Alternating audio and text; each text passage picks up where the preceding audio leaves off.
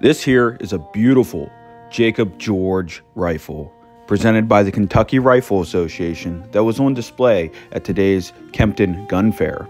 Jacob George is listed as a property owner in Berks County, Pennsylvania from 1793 until about 1805. He was also listed as a gunsmith.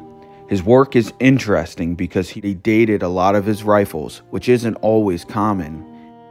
He also made a number of beautiful two-piece patch boxes. This rifle today we're looking at was built in 1817 and features a Roman nose and some beautiful silver inlay on the comb as well as brass inlay. I hope you enjoyed. Please like and subscribe.